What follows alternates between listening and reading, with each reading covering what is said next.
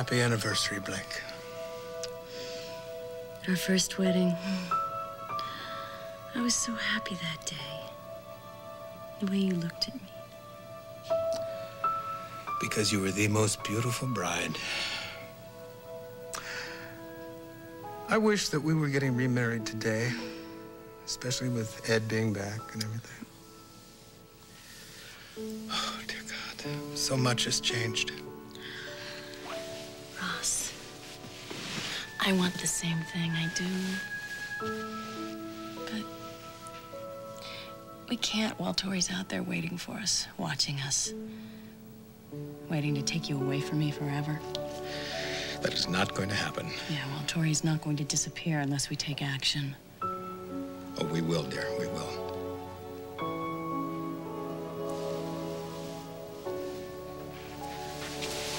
Would you dance with me?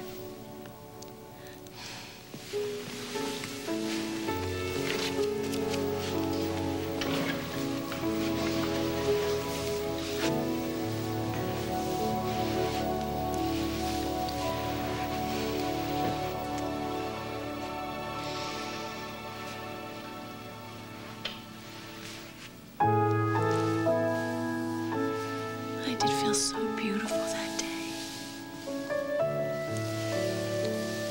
I am sorry if I ever made you feel less than beautiful. Shh. We're dancing.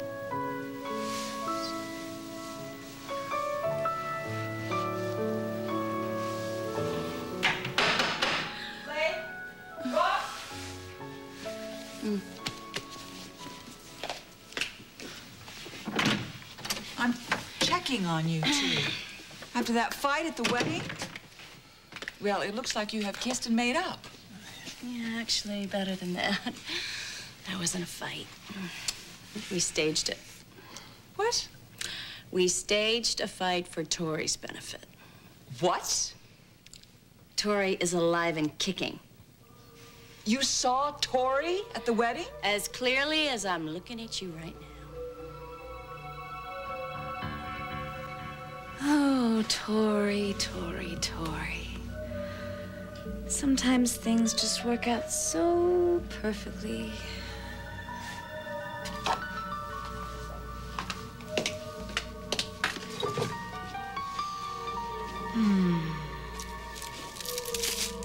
Ross loves me. He loves Blake not. He loves me. I can't believe, I mean, isn't it bad enough that this little tramp ruined our lives? And now you're gonna accuse me of, well, you know, I can't even say it. For once in your life, would you try to control yourself? Oh, you should be the one to talk about self-control. Why didn't you use any? When it mattered. No, you couldn't keep your hands off that little slut. All right, shut up! He loves me. Okay, now we call the police and let them deal with it. No, we're not. Look, a Tory who could do everything that Blake just described is capable of anything. Is that why you sent the kids away? Yes, they are with Uncle Justin and Cousin Samantha, and Justin said that they could stay there as long as need be, okay? Well, no one is safe until Tory is locked up. Look, Mom, no one wants to sick the cops on her more than we do, but well, we don't know where to start. Because once again, she has vanished into thin air. Now, we are a little afraid that this plan could backfire on us. No, you've lost me. Mom, I kept Tory locked up. Some might say I'm as much of a criminal as she is. Oh, that's ridiculous. Unfortunately, it is not. Now, I promise you, eventually we will bring the police into this. We just have to catch up with her. All right. So what's the plan? Well, we can tell you that the plan started with our fight at Josh and Reva's wedding. Yeah, we want Tory to think that we're at each other's throats. Oh, so you think by staging a fight, you're going to get this lunatic to confess? Holly, that's just the beginning of it. There's much more to it than that. Oh, come on, just go along with this. I promise that we won't let it get dangerous. You are playing chicken with Tory Granger, and you want me to just sit and watch? Actually, we're gonna need your help.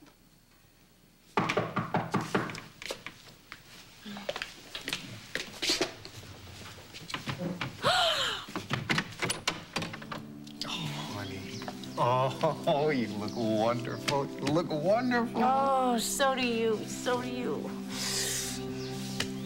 Come here. Hello, my friend. Hello.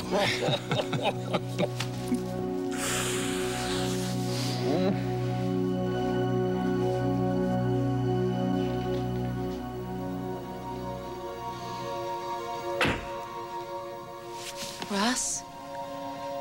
Oh, my God, it has to be. Who else would know where to find me? I'm here, Russ. I'm waiting for you. Okay, just let me know if you need to take it easy, all right? Sweetie, how can I take it easy when you're so close to me? You're making my heart go pitter-patter. My weak heart, that is. All the more reason to get you a new one. All right. Damn it, what happened to calling before you just dropped by?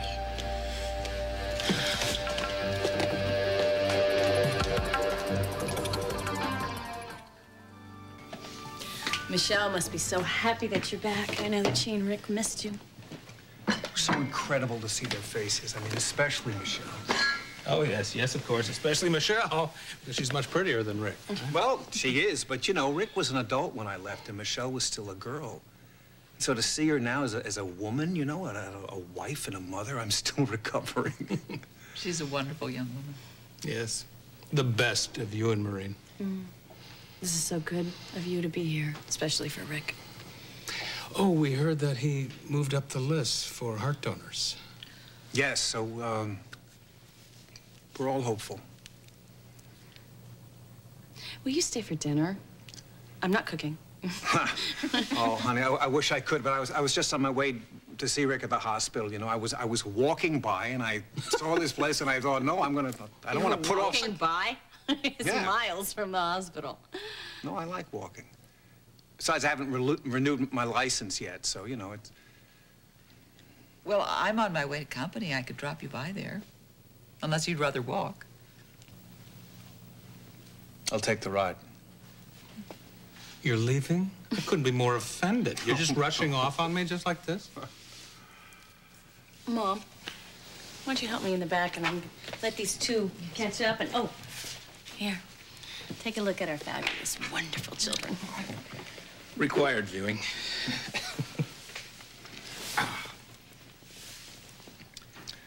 So how's by you, Ross? You look a little world-weary. Is everything okay? Well, actually, no. It's been a difficult year, and now Blake and I are working out our problem together. Can I do anything? Oh, no, I think you've got quite enough to do tending to your son. But I can't tend to him. All we can do is wait for a donor heart for a total stranger to try and save my son's life, because I can't do it. Hey, Edward, the fact that you came back and you're here for Rick, don't you underestimate the power of that. And with these beautiful kids, what would we give for our kids to save them? Our lives. Edward, is there something that I can do for you? You've already done it, Ross. Rick and Michelle said that you were the one they turned to when I was gone, and I can't thank you enough for that. And I just hope that you know that you can tell me anything at all about your life. I mean, I've already heard a little bit about what's been going on, so...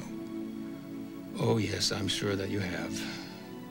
It's not like it's a secret anymore. I started teaching at the university. She was a law student of mine.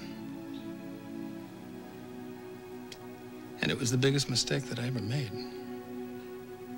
Well, we'll leave it at that. Until you want to talk about it some more.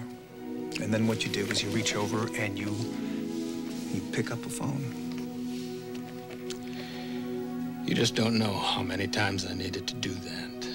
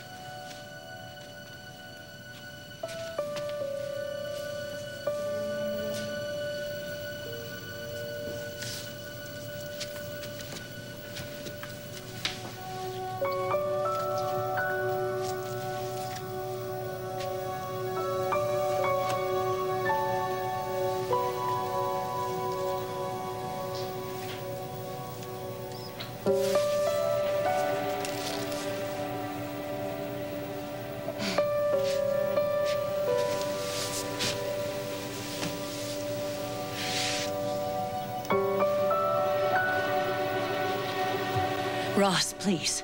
Just give us a chance. I can change. I can be more like Tory. Blake, it is over.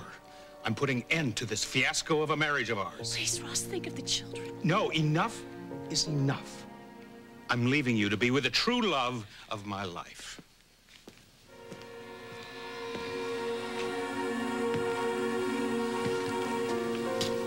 Miss Granger, I'm yours if you'll have me. Ross.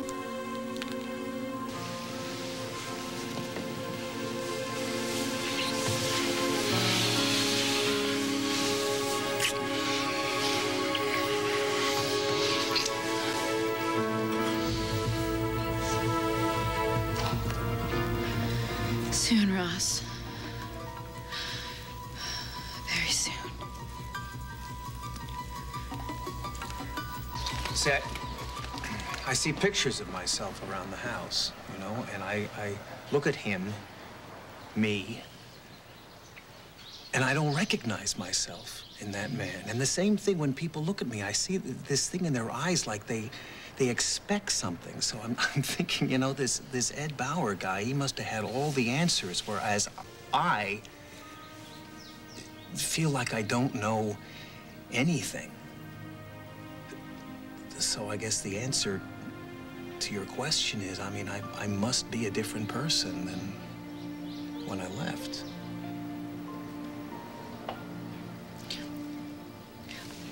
I don't think anyone is expecting you to walk on water. I think everybody is just very glad to have you home.